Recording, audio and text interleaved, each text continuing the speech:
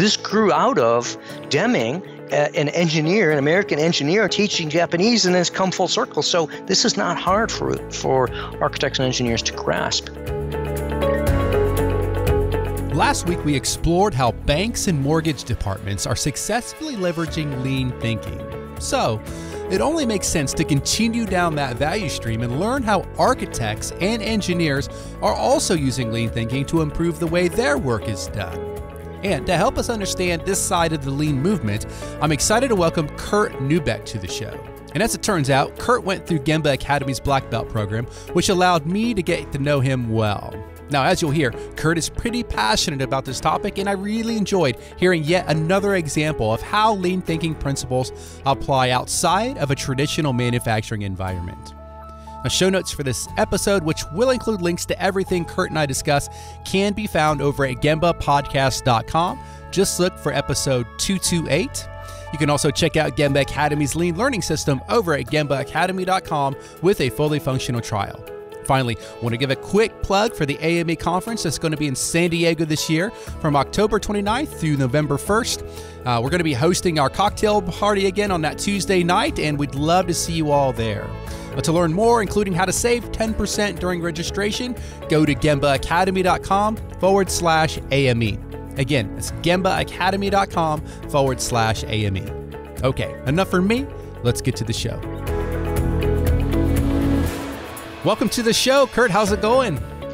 Oh, great. Thanks, Ron. It's a pleasure to be here. Yeah. Well, it's good to talk to you again. You went through our Black Belt program. When was that? It was a little while ago, wasn't it? Yeah, it was. I started quite a while ago, and it took time since, because you're working full time and just chipping away at it here and there. Yeah. It took me a while to get through it, but yeah, it was great. Yeah. Well, fun having you, and it's fun to have you back on the podcast here and talk about an area of lean that we haven't really explored a whole lot in design, construction, all that kind of stuff. So I'm really excited to dig into this. So, but Kurt, let's kind of begin at the start here and have you tell us a little bit about your background, how you first came to learn about all this continuous improvement stuff, and then what you're up to these days. All right. So Kurt Neubek, and I'm an architect by day with a firm called Page, or Page Sutherland. Page is a long name, but we go by Page. And I've been here for 23 years, but how I got here, starting from the beginning, my dad's an architect when I was a kid growing up, and I saw from him, I would ask him things like, Dad, how do you know how big to make that? Is there some book you look up? He said, no, you just you make a mock-up. Look, you sit down and you decide, is this too high, is this too low? So I learned mock-ups just quickly from him. And then also doing things around the shop, the idea of before you build something regularly, you set up a jig, but essentially make the tool to make everything the same and have a template that everything is the same for consistency. So I learned some of those things very early on as a kid. Mm-hmm. And then in high school, I was worked my way through school making pizza in undergrad and in high school, and they're just making pizza. It's all about speed and trying to do it right and just learn to be very, very efficient and streamlined. And there was a guy there who used the phrase flawless maximum celerity. which is celerity is the swiftness of movement. So flawless maximum. So in other words, go as fast as you can without making a mistake. So it was a great kind of maxim for us to all strive for. So that was in college. And then in architecture school, we're trained in what's called programming. And it's not computer programming. That phrase was invented before computer programming existed. And it has to do with when you decide what the functions or activities are going to be in the building, and it's also about defining the requirements. So that's called architectural programming or pre-design analysis. And it's about creating flow charts and bubble diagrams and designing the flow of what should happen before you design the building around it. So there's a lot of overlap with lean. And then in the early 80s and late 80s and early 90s, I worked for a firm called Caudill Rowlett Scott, or CRS Serene, and they specialized. They wrote a book called Problem Seeking, and I had the opportunity to specialize in that. And we'll talk more about, or I'll tell you more about the problem seeking in a bit. But that's where I really learned pre-design analysis and got some overlap with learned about quality movements and Deming and Duran and some of the things that were happening then. Mm-hmm. And then I got recruited to the firm I'm with now, Page, to do that problem seeking and bring that specialty to this firm. So because defining the problem is so critical to come up with a good solution.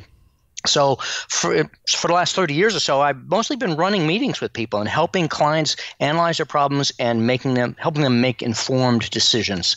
So, and then along the way, I was interested in lean, and I decided to get a Gemba Academy and go through that whole program, do the black belt, and it's been great. I just love the ability to do it when I had the time to do it. I'd do it a blitz some evenings or in a hotel room or late at night at home or on the weekends, and so it was a great way for me to keep up and learn things at my pace. So. Yeah, I guess I got to send you a check now. No, thanks.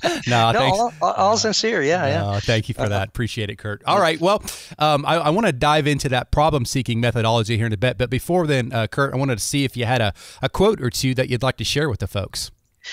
Yeah, well, on that spirit or the theme of the problem seeking, there's an American philosopher and psychologist named John Dewey who said, a problem well defined is half solved.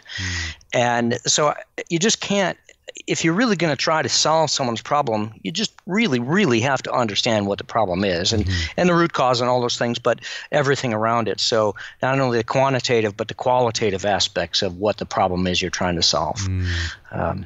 Yeah, that's a good one. Another one that I like is, I've seen this attributed to Peter Drucker, but I think other people may have said it, and it's a definition of a leader. My favorite definition of a leader is one who has followers. And I just love that because, someone can be appointed a leader, but if no one is going to follow them, then they're clearly not a leader. So I think leadership is about, if you have the right qualities that people start following you, then you're on the right track to being a good leader. Yeah, that's awesome. Very good. All right. Well, let's jump in, Kurt, and start with problem seeking. I guess, what is it, and how is it similar or related to lean?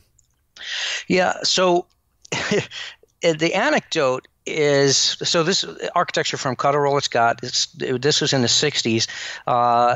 They three guys or four or five guys, I think the firm was up to 4 or 5 people at the time, and they were based in Texas, and they had a project in Oklahoma. So they drove up to Oklahoma, and they had meetings with the client to understand everything, and then they came back and they realized they didn't have all the information they needed. So they got in the car, drove all the way back up to Oklahoma, they had some more meetings, came back, and they realized, there's still some stuff we should have discussed with the client. So that's when they came up with this idea, no, we're going to do a concept they called squatters. We're going to go up there and get squatters' rights in a conference room. We're going to take over a room, and we're going to meet with them and have enough meetings, keep meeting with them until we really understand the whole problem, and we can work through the solution with them together. So they didn't call it going to Gemba, but it was about going there and being with the client. So part out of that came, while they were doing that, they also learned that they needed to really separate what's the problem we're trying to solve. So one of those guys, a guy named Willie Pena, who recently passed away at age 99, wrote this book called Problem Seeking. And it started out as a little booklet, but they decided, or came upon this process, it's really applying the scientific method to design. And so they start with there's five steps or 5 phases. You start with goals, establish what are the goals we're trying to achieve. And again, you're going to recognize there's so much overlap with A3 and practical problem solving and DMAIC and all these things. But you start out with the goal or the target condition you're trying to shoot for. And also when we're designing buildings, there are all these other subcategories that we ask to make sure we're being comprehensive. We talk about what are the functional goals for the functions, the activities, the things that we want in there, quantitative aspects. Also, form. So you may have heard in architecture they talk about form follows function. So you got to talk about form, and they separate that. The goals for the form. What do they want to look like? The image, things like that, and lots of things that we design. The world designs, not just architecture. There's a form aspect of it. The aesthetics. You got to talk with the client about their goals for the aesthetics, and then budget and schedule too are important to talk about those from the very beginning. That was one a key learning that they had to talk about it from the very beginning. So those are goals, and then you get to facts. Let's establish what do we know. Let's get everyone documented in one place. What are all the things we know, or projections that will apply to or impact the design of the solution. So the two steps so far: goals and facts. Then you get into concepts, and concepts are strategies or programmatic conceptual ideas for how might we achieve the goals in light of the facts. So these are essentially general strategies. So that might say with a building, you might say, well, these people should stay together. People should stay apart. We want continuous flow here. We want separated flow there. What are the adjacencies, the relationships? And so you're talking conceptually, how might we solve this? And you have to overtly, while you're in this pre-design phase, overtly discipline yourself to not come up with the solution. And it's hard to teach people initially, but once you get into it, and especially seeing the diagrams, and even how do you create a diagram that captures the requirement without prejudicing the solution. So there are ways we learn and we teach people how to do that. So that's the third step, is concepts. Then the fourth one is what's called the needs. How do we quantify all those things we just talked about? Where is this going now? How do we quantify it? So in a building, that is generally a space list: area, or scope, schedule, and budget. Conceptually, it's scope. What's the scope of what we're trying to do, and what's the schedule that we think it'll take to achieve that? What's the budget we think it'll take to achieve that? And it's important to do these things before it's designed, because then what happens on almost every project, everyone has greater goals or aspirations than they want to pay for. So this project or this process is very much about getting all the ideas on the table. In concept, we sort through them and prioritize which ones are the ones we want the most, which ones are least important, and then you say, well, when we get to what is the budget we're trying to fit to, then you can prioritize and say, all right, these are the things we can afford to do today, and design in enough flexibility to get the rest of them later. Mm-hmm. So that's the fourth step. The final one is called state the problem. That's where you summarize everything you've done into very concise statements about and writing the problem statements is not obvious. What you're trying to do is capture what I call the apparent contradiction, because you don't have a problem statement that says something like, well, you have to design this building within budget. Because, well, where's the problem there? Where's the inherent contradiction? What makes it a challenge? That's the other phrase that some people call this. Some people, frankly, are turned off by the idea or the phrase of a problem. That's so negative. Why do you talk about that? Well, the reason we call it problem seeking is that in architecture and many aspects of the world, we say, here's a design solution, which implies you're solving some problem. So your design is, what problem are you trying to solve with that? So that's why we're saying, let's seek out the problem that's supposed to be solved. That way, in other words, if you ask the question very clearly, the answer, then you'll know for sure whether it's a good answer to the question. So that last step, stating the problem, is about summarizing it in a way that highlights the apparent contradictions or the really challenging part of what's going to really drive and shape the design solution. Okay, so I've been taking notes. I want to recap, see if I got it. Mm-hmm. So first one was talking about setting our high level the goals of the of the initiative. That's Second one is we want to get the facts. Mm-hmm. Third one is concepts, so strategies or ideas for how we might achieve the goals, and we must not come up with the solution. That's right. In this third step. Fourth step is the need, scope, schedule, budget. And fifth step was state the problem, capture the apparent contradiction. That's right. Well said. And I should also give credit. I mentioned that the lead author of this was named Willie Pena, but there were other co-authors along the way, and the book is actually in its fifth printing, in its fifth edition now. It's available on Amazon today. When I was in school in the 80s, it was required reading for the architectural registration exam. I don't know if it is anymore, but it used to be that everybody knew about that book, and now it's available. It's not an easy read because it's even subtitled an architectural programming primer. So it's really just, it lays it all out, but it's kind of like reading a book about brain surgery. It's not going to make you a brain surgeon. Yeah. But so we're not worried. The people who wrote it, sometimes people say, well, how can you give that away? Isn't or publish it publicly? Isn't that giving away some trade secret? And because of that, because it's not going to make you a brain surgeon.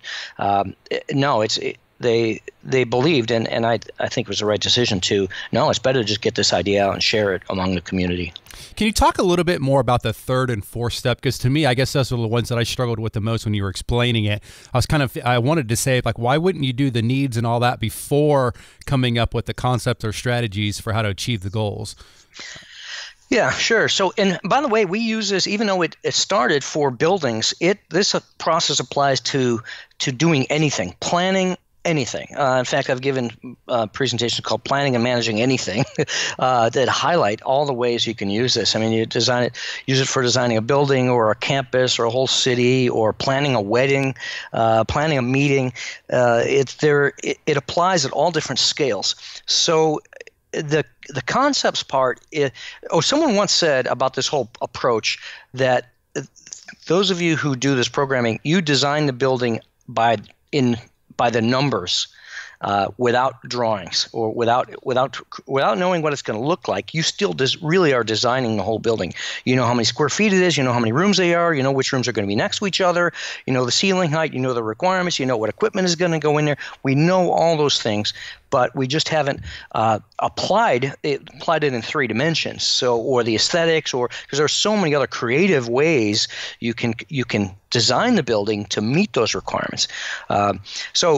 So back to your question now. So the needs are the summary, because you have to state, for example, if one of the concepts is, and in fact the book talks about 24 recurring concepts, because as I mentioned, every project there are more needs or more wish lists than you have budget.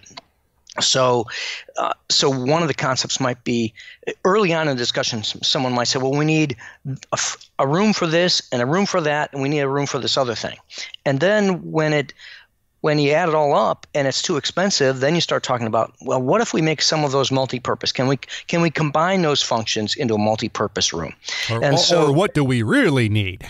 Right? Yeah, right. Okay. Sure. Well, that's the first step. Exactly. Yeah. The first step is prioritize, cut out anything we don't need. And then if it's still over, then you start looking at more creative ways to do multi-purpose rooms, for example, or get swing space, or let's not build that today, but let's make it so we can expand it in the future. And these concepts, or this strategy, applies to lots of different things. This is probably 20-some years ago now, when the software industry first came up with the phrase software architect. And that's a phrase they use in software now and have ever since then. They got people who are at AT&T Bell Labs, someone was designated, okay, you're the software architect. You're the architect of the system. Back when AT&T Bell Labs was the phone company before the break, all that stuff. So those people started saying, well, gosh, all right, so we better find out, what does that mean? What do we think software architect means, the architect of the system? So they said, let's learn from some other architects. And they found the firm I was with, and they found me, and they said, teach us how to apply this to telephone switchgear design. So I did. So I taught them how to the system, and then they said, yeah, well, we think this applies and this applies, but we think we can skip some of that stuff. And I said, no. It's a system. So then I went to Naperville, Illinois with them and spent several weeks using this process to design some changes to the telephone switching system.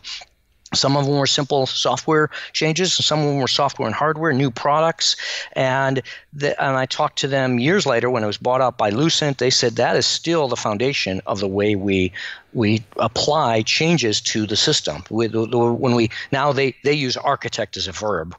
People in the software industry often say we architect that now. So that's further about how this applies. Now, so I said all that to get back to your question, Ron, so why is concepts? Now, some of this is iterative, because when you come up with certain concepts, and then you say, look, all right, what does the scope, schedule, budget look like now? Are we within budget now? And if it's not, then you may go back and start changing some of the concepts. Okay. It's even possible to change some goals, because you might say, look, we can't achieve that goal, because there are threads that tie across these. For every goal, that you state there should be some facts about it, there should be some concepts about how to implement that goal, and it has some effect on scope, schedule, and budget. Because sometimes people have goals that are motherhood and apple pie goals, and everyone nods and we put it up there. But then the reality of, okay, but what does that mean to this building? Does that mean we want to do this or that or this other thing? And people say, well, no, not really. So then, well, all right, let's take that goal out, because otherwise the designers are going to latch onto that and they may take it in a direction that you don't want. Mm-hmm. So even though the process is somewhat left to right, once you kind of get it all drafted, then there is more iteration to tune it. Yeah. No, I got it. And that makes a lot of sense. Okay. Last question on problem seeking, and then I want to ask you about a conference that you recently spoke at. But can you give an example of an apparent contradiction? I don't even know if that's a good question. Yeah. Let me think of one. So let's say we're designing just a building. And so under one of the budget goals might be to build this building, or let's say the schedule goal is to build a building by, let's say it's a school. It has to open by August. Okay. And we know that conventional building techniques, we can't possibly design and build it by then.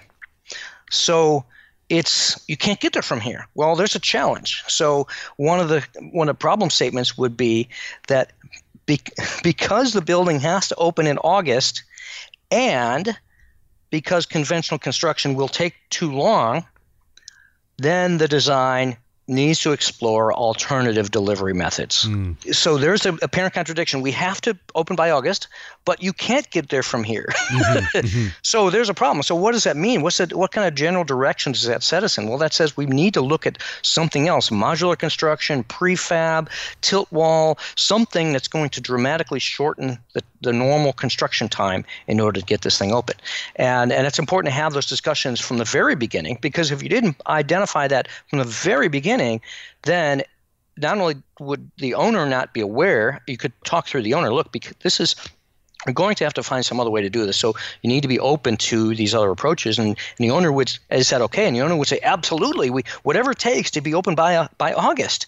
So there's one example, but there may be others in any of those categories of function, form, economy, and time. Yeah. You try to find what's the real design problem in there. Now, I know you're architects, so you're on the front end of this whole process, but I'm sure you've been around, the construction side of it and watching these things go up. We're redoing our refreshing, if you will, our SMED course, our quick changeover course. And, so obviously we've got lots of manufacturing examples, internal, external, and, get your tools and everything before the machine stops, right? What about, where are you seeing perhaps lean thinking principles being put into place on the construction end of it? In particular, something like SMED, like what the concept of internal, do things, or external tasks, do them before the air quote machine stops, right? Or, but just to speed up the whole construction process. Oh yeah, absolutely. So the construction industry overall has already identified there are various reports out there that show productivity in the United States in all these various sectors, and construction is the only one that lags significantly behind the rest of the other industries. So the construction industry has taken this seriously. How do we fix that? And so they've adopted lean. I'll say there is a group called the Lean Construction Institute, LCI, and they formed 10 years ago already. And so a lot of contractors around the country have been trained in how to do lean. And LCI took essentially the lean that you and I know and adapted it to construction. So they have certain construction specific terms and training that they do. So an example is one of the things that they do that is very big for contractors is what's called pull planning. So when you're doing the schedule, you want to start with the end, but it's more than that. What they call LCI has what they call the last planner system. I think that's LCI registered trademark, but it has to do with getting the right people, they call it last planner, because whoever's going to be the last person involved. You don't just have one person who sits, in a room by himself or his or herself coming up with a schedule for the whole construction team and all these other subcontractors and everything. No, what last planner is, you get the people involved who are going to be doing the work, or at least the supervisor of the people who are going to be doing the work, and get them involved to say, all right, and it's pull planning. So you start at the end, say, all right, if we're going to open by this date, what do you need to have in place for you to do your work? Well, the painters have to, if we're going to paint, well, we have to have the gypboard up and we have to have the electrical roughed in, but no trim yet. Okay, so then, all right, how long is it going to take you to paint once you have that? So you're identifying what are the inputs that you need and what will be the output of your step. So then how long will that take? So you start working through, and again, that can be iterative, because often you come up with, especially people who are new to the scheduling, they build in contingency for themselves, and then there's contingency built in at every step, and the things take too long. So contractors are working with their subcontractors much more collaboratively, or trade partners. In fact, that's the phrase that the industry is using now, is to recognize, no, all those various trades, you're partners in how we deliver this. Yeah. And the general contractors are also doing things like they'll video in for them to help train their trade partners. They'll do things like set up video cameras on site, and just I've been through some training with some contractors too to see how they're teaching lean. And one of the examples they showed was someone was building a hospital. And so there were all these bathrooms all along the wall. Let's say there were 20 bathrooms along one wall. And they set up the video camera to watch them do this. And then they did a sped up version to show them, look how many times in the course of the day you went all the way back to this side of the building, get some supplies, then you carried them over to where you were, and then you forgot something, so you went back. So would it be helpful if we gave you a cart? Let's set up a cart so you can do all the thing. Let's set up kits of things so you have you under kitting, and get all the pieces you need so that you can just march down the way. And we're not going to charge you more for this. In fact, we want you to be more efficient. Yeah. If you make more money doing this, that's great. Yeah, sounds familiar, huh? Yeah, exactly. Yeah.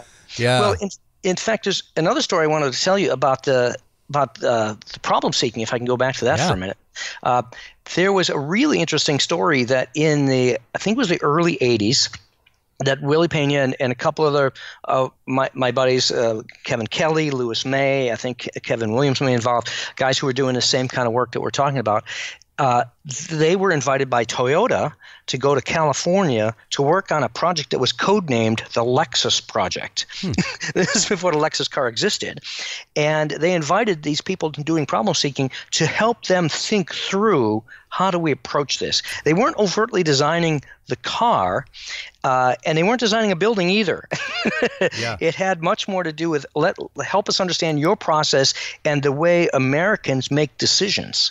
So I thought that connection to Toyota was very interesting. How because there is a lot over, and there was some famous letter that they had mounted on the wall, blown up and mounted on the wall, from Toyota saying, "Thank you for your great insights. We learned more from you than you could imagine," or something like that. So yeah, well, that's what you got to love about Toyota. They're willing to learn from anyone, right?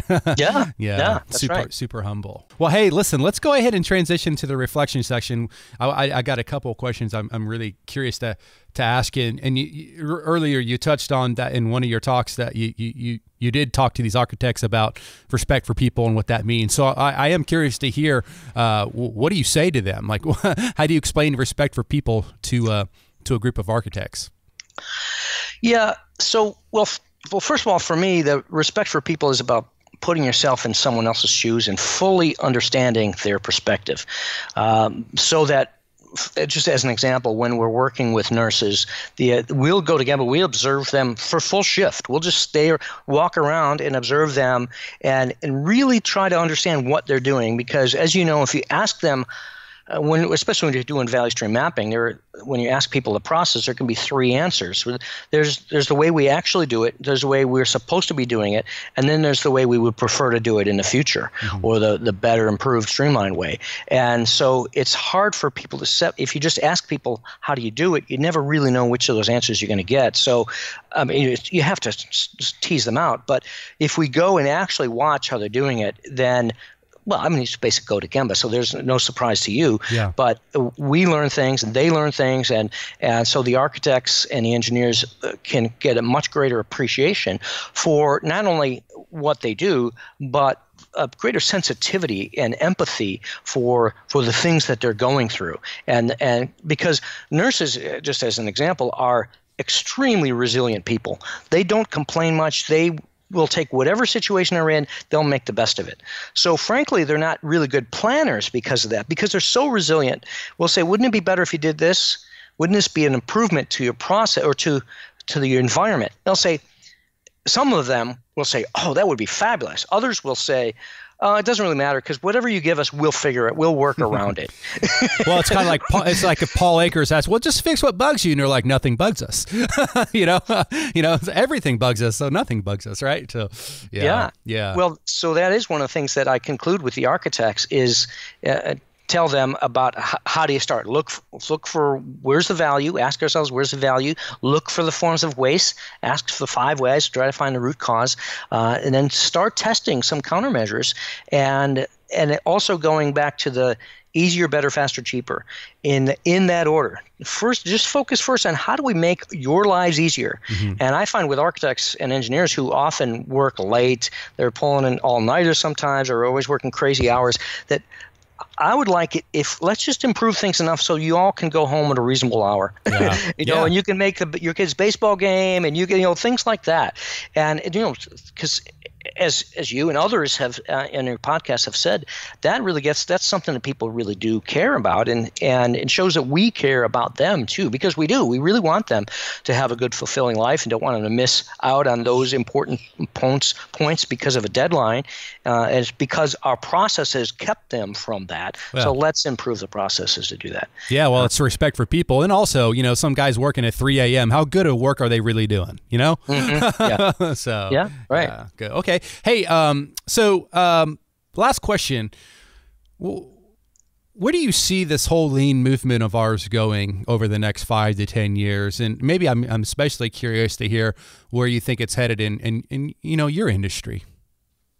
So I think it's still in its infancy in architecture and engineering. In construction, as I said, and it's to a degree, it's really growing in construction, because one of the things I'm seeing just now, I mean, I know half a dozen contractors who have been doing projects in a lean way. In fact, I was in a meeting just yesterday with some people. It was a Lean Construction Institute, sort of a local chapter meeting.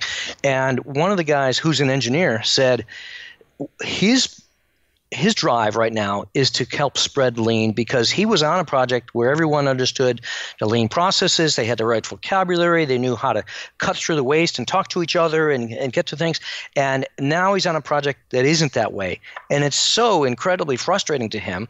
And some of that is driven by the building type. If you have a private owner, let's say healthcare, where the owners already get lean, and they encourage people on a team who understand lean and speak that language and can add value and all that. But then if you go to a different building type where they're much more bottom line driven, or it's for a government agency where they have to pick the lowest bidder, they can't be as selective about getting teams that know how to do these things, or maybe they can, but they haven't yet.